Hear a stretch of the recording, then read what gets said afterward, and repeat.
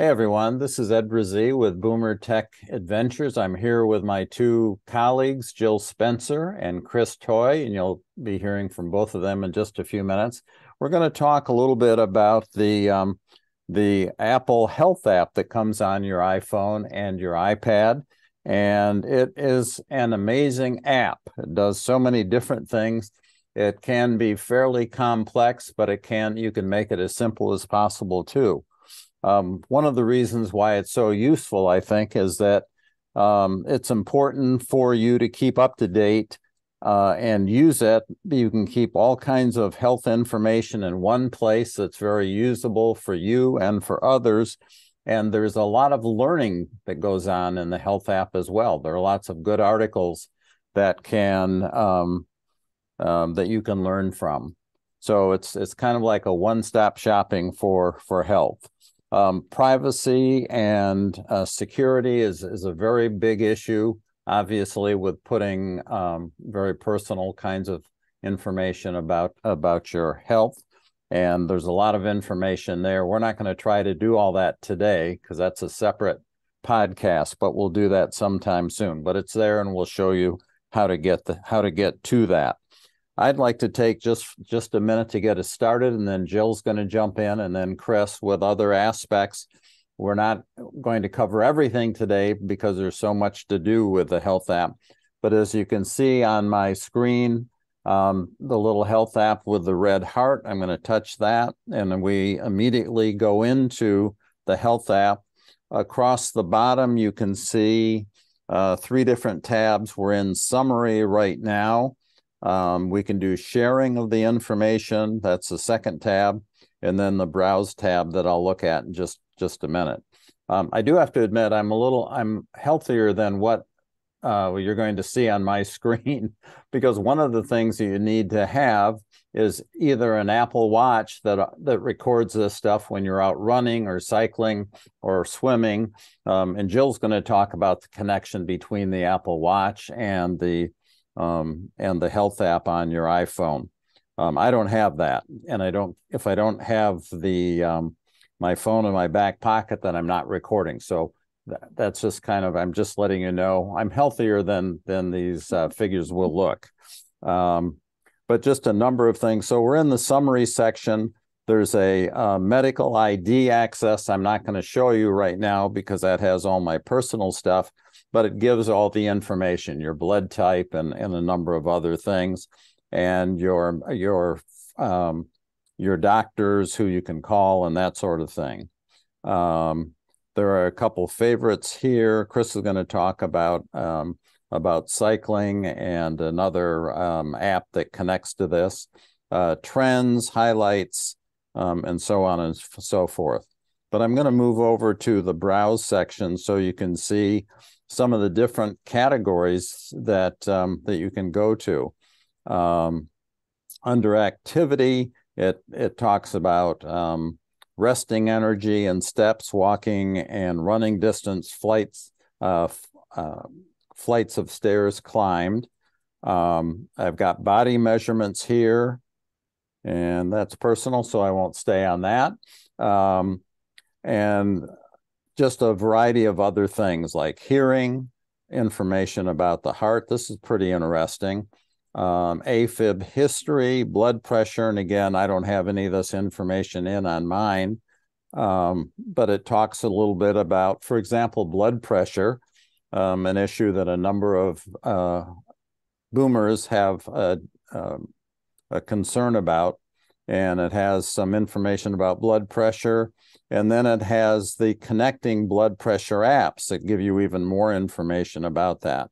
So all these different sections, cardio fitness, a little bit more about that, what that does and why it's good for you, what it means if your cardio fitness is low, and just an example of how you can keep information and get information from this particular app. Heart rate, I'll just show you that one too. More information about heart rate and so on and so forth. So an awful lot of information under just heart itself. and then going back to the browsing section. Medications, you can put your medications here. Mobility, nutrition, information about sleep, and other kinds of things. So as I said before, it can be very complex, but you can make it much simpler than it appears right here. It's a great place to keep lots of information in one place. I think I'll stop there.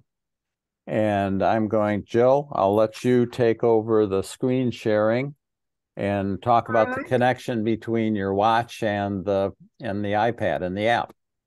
All righty. So I got an iWatch for two reasons. Number one, I like a watch. I'm not one that carries my phone around with me all the time. And okay, there we go. The second is that it also tracks my activity. Now, I'm just going to go back. When you get an iWatch or an Apple Watch, you also have this watch app.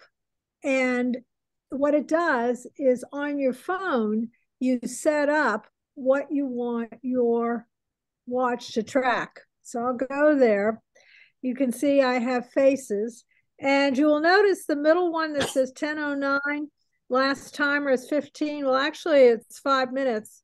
And so I'm setting my timer for 5 minutes so I don't talk longer in that. But that's great. You know, if you're doing walking and you want to walk really fast, power walk for 2 or 3 minutes, you can set your timer and you can do it, and you get a buzz on your wrist and you know that you can go back to normal pace. So that's kind of fun. So you see that there's all sorts of things that I can set up. Under general, I have the basic stuff related to your phone, related to any of your devices. So that really doesn't have too much to do with my watch. However, under activity, I can set up to have reminders. And so my watch every once in a while will beep and say, hey, Jill, it's time to stand up, when I've gotten engrossed in a novel and haven't stood up for like an hour and a half.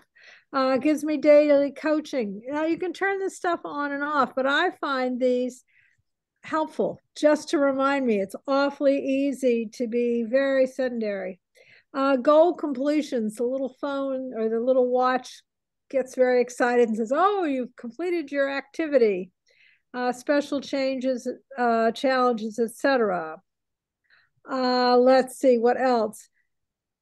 Find my hand washing. Well, you know, back when we were all reminded that we needed to wash our hands during the height of COVID, I could have set a timer so that I know that I was washing my hands for the right amount of time. And again, it would buzz on my wrist.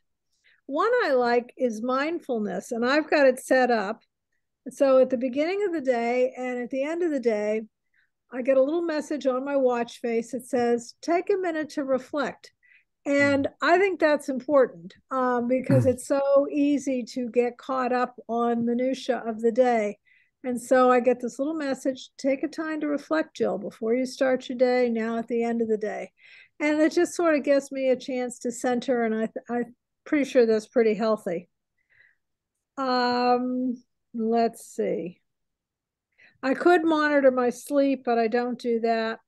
Workout, again, I've got things to remind me to start, etc. Now, I can set goals. And when I set a goal, it'd be how many minutes a day do I want to exercise? How long do I want to watch? And although I can't put my watch face up here, but when I go to my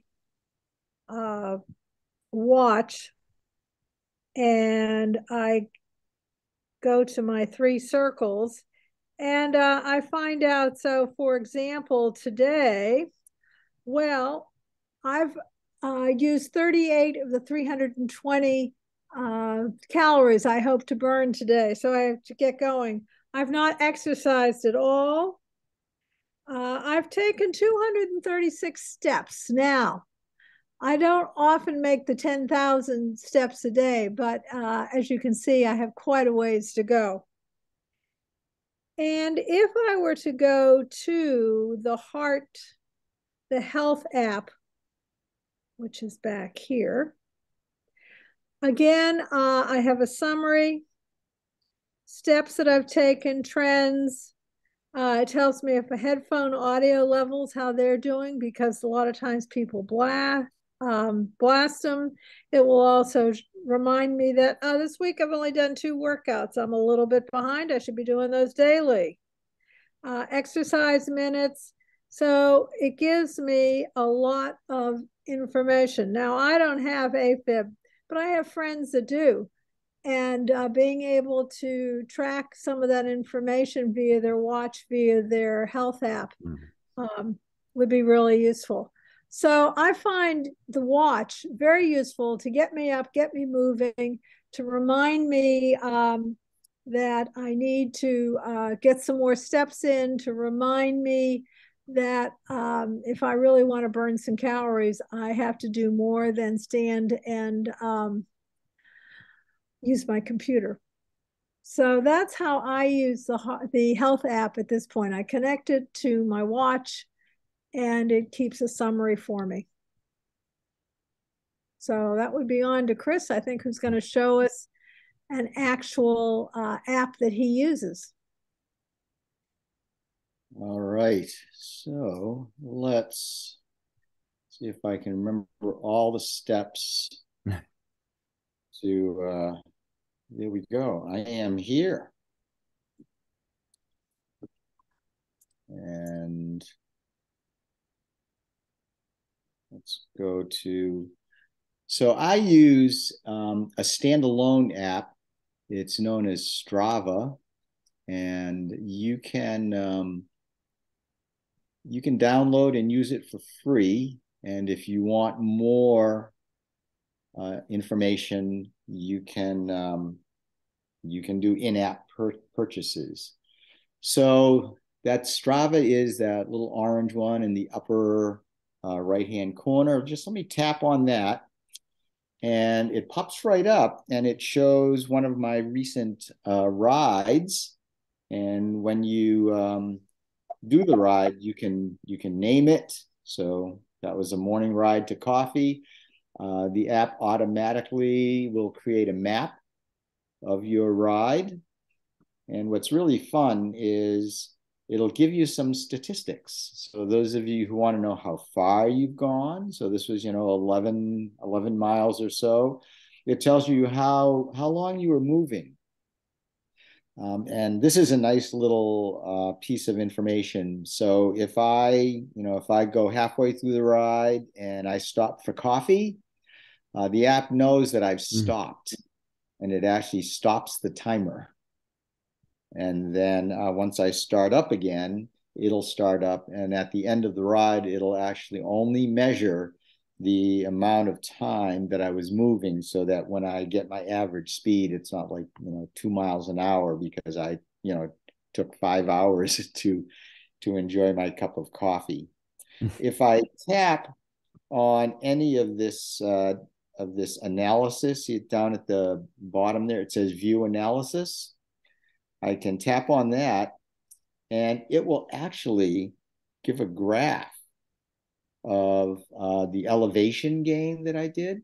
And you can kind of see those ups and downs are basically a graph of the topology, so the hills that I went up and down. You can kind of see that. It will graph my speed. And if you look carefully enough, you can see that on the uphills, I went slower. And on the downhills, I went as fast as I could. See, there it is there. It gives me my average speed. There's my maximum speed. I went 36, almost 37 miles an hour on the downhills. That's pretty fast. Yeah, it's great. Wow, that's why we like downhills. And then it'll also kind of tell you how much energy you've used, and things like that. So they're really, it's really kind of fun. And you can actually, it will show you, this is a social app.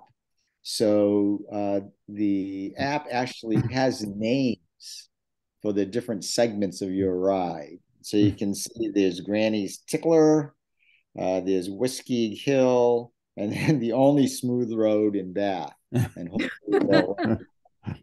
hopefully they'll pave the rest of them. It's really a good app. It's really easy to use. Way at the bottom, you'll see where it says Home Maps and Record. All you have to do to remember is you have your phone with you just before you get on your bike, or on your run, or your ride, or whatever it may be. You just hit the record, and it just automatically does all of that work for you. I won't show you here because we don't have time, but this app and other apps can be connected to your Apple Health app. So all of this information can go into your Apple app so that you can have all that in one place. So that's Strava. And I try to remember to use that whenever I get on my bike. Chris, So, while you were talking, yep. I went to the App Store and I have, it's free. I started to download it. It's free. And it does say run, ride, and hike. Yep. So that's kind of a multifaceted app there. Yep. It is. It's good. And Chris and Jill, just as another way to access Strava, as an example, back in the health app under cycling distance, Strava is one of 5 different apps that they are recommending or suggesting. So there are multiple ways to get to the apps through the health app itself. Yes. Exactly. Oh, look at that picture. So the app lets you post photographs of of what you or of where you've been and what you've done. So that's a lobster roll. I went for a ride. That was the large lobster roll. Here's my ride. And here are some things that I saw on my ride. Some osprey. So great fun. So back to you, Ed. You can. Good. Okay. Well, yeah. Well, great. Well, that's just a quick overview of the health app and related integrated apps like Strava that Chris just mentioned. So just very briefly, one of the great aspects of the health app is that it shows you important changes and sends you alerts as you need them. It gets insights from your data, which I think is very important, and it helps us all learn about essential topics related to our health. So we'll do more YouTube videos through BoomerTECH Adventures. We'll also probably do another podcast or 2 or 3 about the health app.